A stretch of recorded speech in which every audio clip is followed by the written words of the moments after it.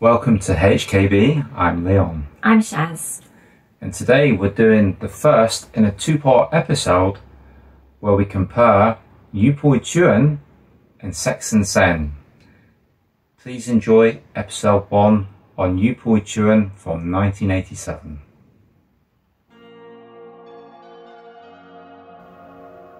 So, Yu Pui Tsuen from 1987 is actually Yu Pui Tsuen II. The first one was also directed by Hell Fan, but was more of a modern day take on the same storyline. This one that was released in 1987 was made by Silverbird Films. The release we have is by Panorama as part of their Hong Kong Classic Movies range. The disc is Region A. The film is 93 minutes. It's a Category 3 film and it's a sort of adult, mature romance. Starring in this one are Dennis Tang as Wei Yangsheng, Cheng Yun Man as Yu Zhang, Xiao Ying-Ti as the woodcutter's wife, Eliza Yu as Bei Zhang-Young, Sun Qian of the Venom Mob as the woodcutter, and Rico Chu Takon as Sei Kanlun, the master burglar. and this one was directed by Ho Fan. And the screenwriter is Hong Kong Blu-ray's favourite, Manfred Wong. So we have a synopsis for you from Triple D House, and it goes as follows. An adaptation of the classic Chinese erotic novel Carnal Prayer Mat, Carnal Desire follows a hedonistic scholar's effort to live life to the fullest. Leaving his life to embark on his own sexual escapades, his journey ultimately delivers more than the pleasures of the flesh. Lessons in vanity, jealousy, and karma interrupts his quest for complete sexual indulgence. Wow. So, what a lot of people might not know is that this is the same story as Sex and Zen, but this film came before by a number of years. Mm-hmm. And what we're actually going to do in this video and the next one is we're going to compare the two.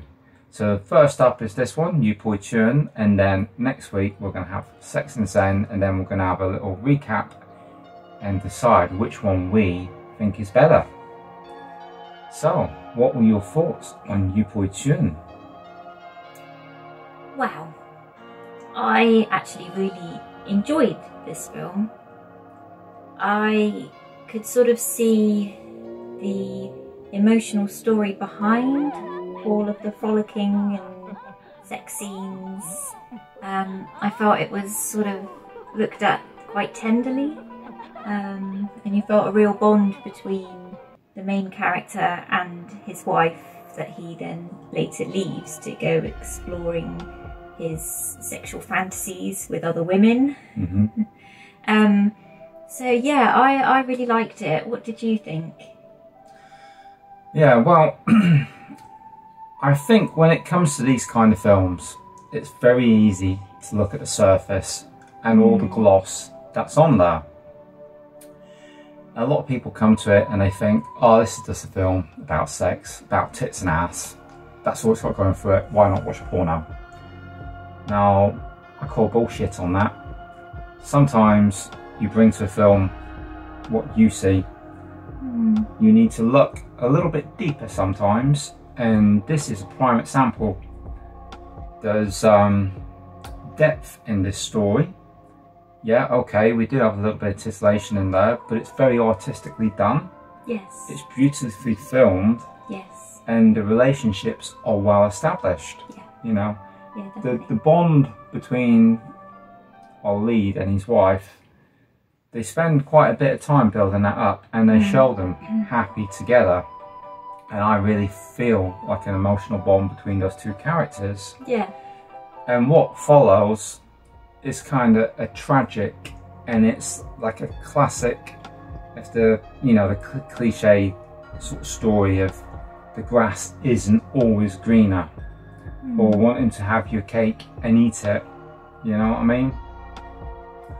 I think it's very much like a warning film, like in Fatal Attraction, you know, with Michael Douglas, and Glenn Close, that film was a message: do not cheat on your wife.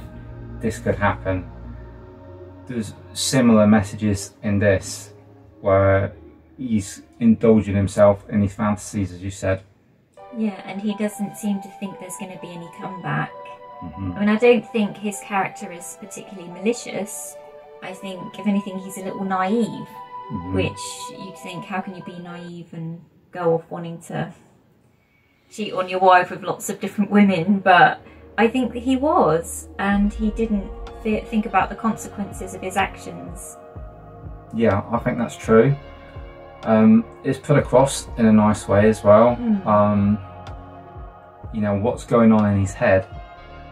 You get a lot of imagery, which is like dream sequences. Yes, the dream sequences. And there's almost like foreshadowing in the dream sequences. Some of the stuff you see. I mean, they are great, the way they're shot. I mean, the opening dream sequence, really colourful. And it does kind of set the tone for the nudity and everything, because there's quite a bit at the beginning. And, you know, for all you foot fetishists out there, there's dream sequence for you in this with you know, a lot of feet in it, so you know, that was quite amusing. But no, I thought it was beautifully dressed, beautifully shot. Dream sequences were really well done, because it's given us an insight into his psyche. And I thought the performances were great too. This was it did have comedy in it, and it had some really funny scenes, but I thought it was quite serious. I thought the music was really good. Yes, it was. Some of the settings are fantastic. Even like we had the snowy sequences, and that always looks good on film. Oh yes, that was lovely. Yeah, you like that? Yeah, looked really good. Yeah. Did you like the comedy elements that were in it? Yeah. Yeah, you didn't think it detracted too much from the dramatic side? No, I think it had the right balance. I think you needed the odd bit of humour, but it wasn't too much. No. I don't think it took anything away from the more serious side of the story. No, I think you needed that moment of like levity, because otherwise, you know, there's a little bit dark, a little bit sad, tragic in places. Yeah. But some of the funny scenes, like you know, there's one scene where he's having sex with one lady, and she's using her foot to operate some sort of fan to cool them down. That was quite good. Funny, yeah. And then there's another scene where he hasn't quite finished, so he goes underneath this bed. Oh yeah. And there's a hole in it, so he can, you know, come up from underneath. And the woman's then hid herself on top of the bed whilst he's still at her. And her husband comes back with a couple of scholars, and she starts dishing out the cards. That is a little bit slapsticky, but you know, that probably for me was the most odd bit in the film for the rest of it. Yeah, that was a bit odd, wasn't it? But yeah, and also, you know, shout out to our friend the Fanatical Dragon. He might be a bit surprised having Sun Qian, the Scorpion from the Five Venoms, in this film. Yeah. What did you think, having Sun Qian in this? I mean, I didn't expect it. I didn't know he was in this. No, but he played a good role. I thought he was very good. Yeah, he's I think you know, it was a different role for him. I think he put his all into it.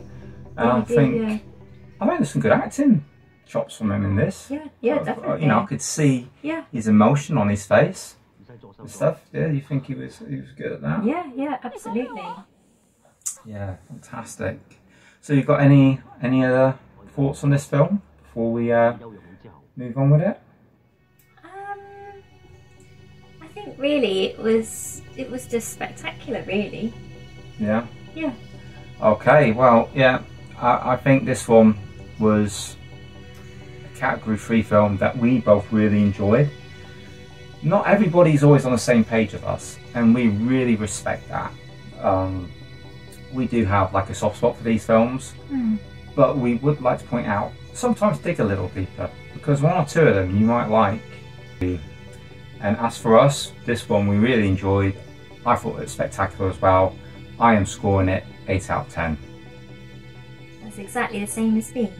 8 out of 10. But there you go folks, we're both blown away by this one. The package on this one, we're scoring 2 stars.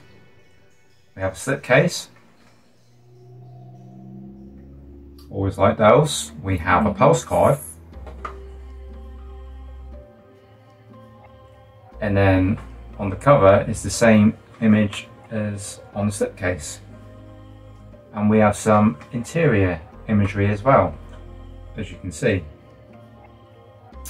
And the only extra on the disc is a trailer. The picture, we're scoring 3 stars.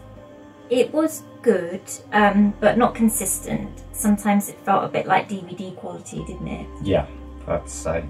The audio, we're giving 3 stars.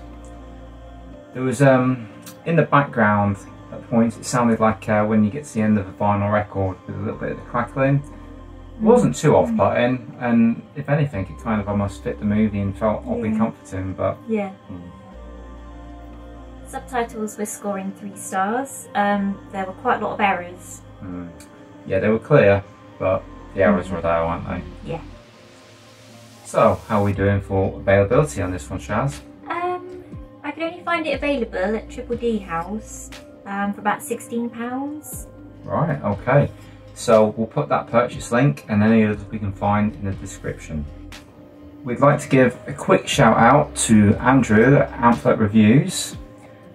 He very kindly gave us a shout out on his recent Category 3 special, which was really good. It was really good to see a different take on it, a different opinion. Yeah. We recommend that you go on over there and check out his video.